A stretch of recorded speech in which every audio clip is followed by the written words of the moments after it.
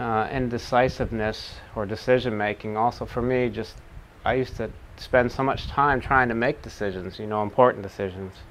We all make a million decisions every day, but there are a few key ones that tend to take a lot of our attention, usually involving money, career, relationship.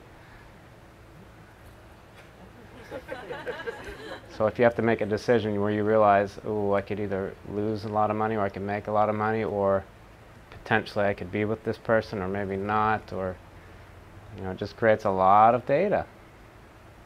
So personally, I've just found my decision making becomes very spontaneous.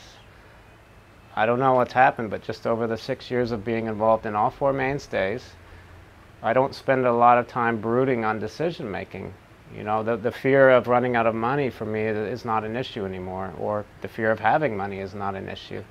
I've just really taken that all the way and let all the data about money be as it is, rely on the Four Mainstays lifestyle to see there is complete support and experience available. And I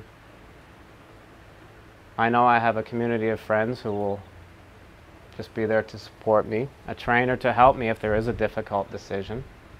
But usually it's just a very short list of what is most beneficial about this decision and what would not be beneficial. So, I could probably talk 15 minutes on this, but just to say, I would say test it out. The next time a big choice comes up for you, rely on the Four Mainstays.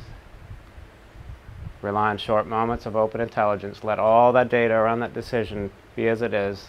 It self-releases like a line drawn in midair.